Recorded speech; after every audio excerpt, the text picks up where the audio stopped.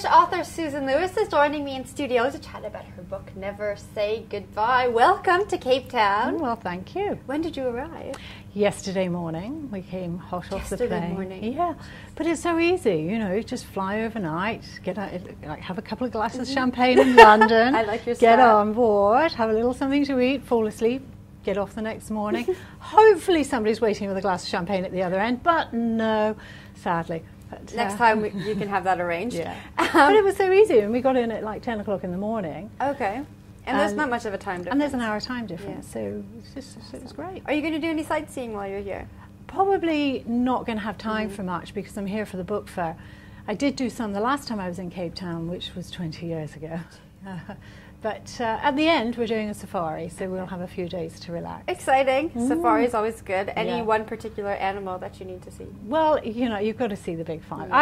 I've just got to see a lion. I mean, I did last time saw a safari. I was on safari, I saw a lion, but it's just magical, isn't it, to see them in their own surroundings. And I know it's predictable and everybody wants to see lions, but I'm no different. Well, I hope you see a lion. Thank you. Well, you've written actually 31 novels. Is that correct? 31 in the 30s. It's, I don't know. You don't know. I think it's probably about 34, 35, but I Okay. could be including the two that are coming up for publication. Okay. So you probably wouldn't know that. Anyways, that's a a lot. lot. It's a That's lot. a It's too lot. many. Does the writing process get any easier?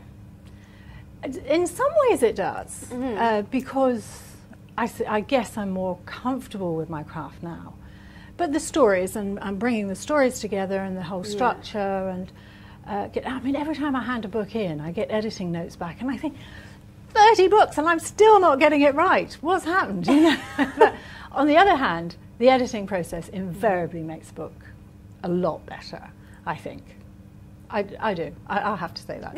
But, no, I do. I mean, obviously I will get notes sometimes that I don't agree with, but have a really good editorial team now, which is fantastic. We work so well as a team. But yeah, so in that respect it gets easier, but it gets more frustrating as well, because I get more tired because I'm doing 2 books a year, and that's sort of quite demanding at times. I think anyone with an editor understands your pain. Oh, I'm sure they Get will. it back and you're like, but I thought it was awesome. Yeah, exactly. I mean, of course you think it's good. You wouldn't have handed it in if you didn't. And it's Right. like, what do you mean? What are you talking about? You're It's like- taking out all of the best parts. Yeah, exactly. Yeah, you just didn't get it, did you? Yeah, no. Can you just look at that again? Yeah, exactly. Yeah. I mean, occasionally I will ignore what they've said because I can see that perhaps they weren't quite concentrating when they Right. were reading. Right. And that's true. Of course that happens. Yeah. But on the whole, you know, an idea will get thrown at me. Have you thought about, for example, him being her stepfather instead of her actual father? And that will change the dynamic in a family quite Right. considerably. And I think, actually, no, I hadn't thought of that, and it's a good idea. Yeah. So then I will take it on, and it enriches the story.